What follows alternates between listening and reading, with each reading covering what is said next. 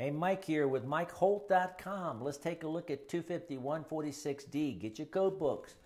Isolated ground receptacles. That rule requires that grounding terminal of an isolated ground receptacle to be connected to an insulated equipment grounding conductor. Could be green with a yellow stripe. It also could just simply be green. And the identification of that equipment grounding conductor is contained in 25119. Get your code book.